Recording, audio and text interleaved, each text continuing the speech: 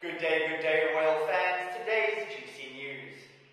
The Queen may be concerned about antagonizing Prince Harry, who could fly off the handle if he is removed as a Councillor of State, a royal expert has claimed. Historically, the Councillors of State are the monarch's spouse and the next four people in the line of succession who are over the age of 21 and living in the UK. These are the members of the royal institution who would step in for the Queen should she become incapacitated.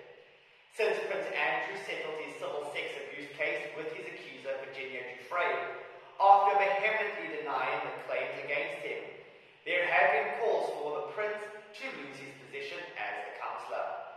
And now a parliamentary briefing paper has led to the suggestions that Harry could also be removed due to the fact he is now living in LA with his wife Meghan Markle. However, royal editor Rebecca English suggested that the Queen might be reluctant to request that her grandson be removed.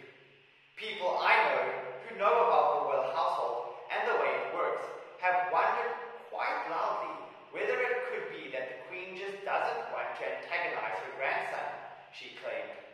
Harry does tend to fly off the handle at the smallest things. As we know, he was very unhappy, for example, about a photograph that didn't feature him being included in the Queen's broadcast one year. So, to be legally removed as a Councillor of State might be seen as poking the bear. Reacting to the idea of the Duke of Sussex being stripped of his status as Councillor, royal biographer Robert Hardman noted that the public might find it strange if Harry were to be removed as a Councillor of State, but Prince Andrew remained. But he stressed, you need Councillor of State to be here to conduct business. So if he's in LA, then he obviously can't do the job. The process of removing a Councillor of State is one that requires parliamentary approval, and therefore Robert suggested that there isn't a matter for the Queen to deal with anyway. However, the Mail's diary editor Richard Eden reacted more aggressively. He said, I'm getting a bit wound up by this talk of not poking the bear. Who cares? This is ridiculous.